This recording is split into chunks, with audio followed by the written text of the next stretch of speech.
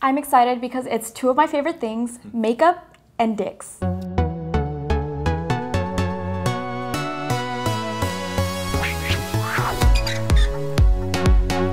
This is probably the closest I've been to a penis in like 10 years. The name, it just rolls off the tongue. Yeah, Lipdick, Lipdick, Lipdick. I'm hoping that it's equal, like there's uncircumcised and circumcised. Oh my god, I'm not ready for this. I came prepared. So many penises. So little time. I won't lie, they look super inviting. That's a perfect little mushroom tip. Wow. Major cool points for the veins. The head is beautiful. I'm sad that they don't have real names, they just have numbers on the back. Could you imagine what you can name these things? Exactly. Like red tit. Or like playful pink. I'm like, do I want matte? Do I want sheen? I mean, this is like real life. I like this nudie brown.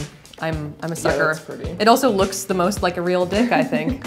Here we go, baby. Sorry, Mom. It's kind of nice, actually.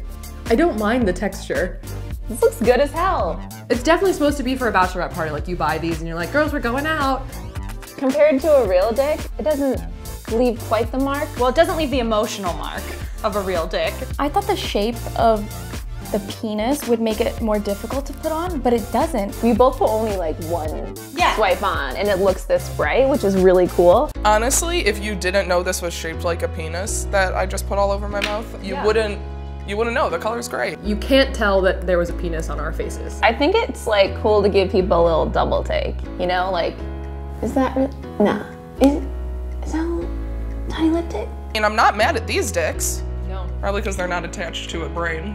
I feel like you'd look like a boss-ass bitch using them in public. Like, this is the day and age we live in. Right. We live in the era of lip dicks and feminism. I really do find it empowering though, because you know, like women are shamed for liking makeup, they're shamed if we show any interest in sex, and it's like, bam, like I like both.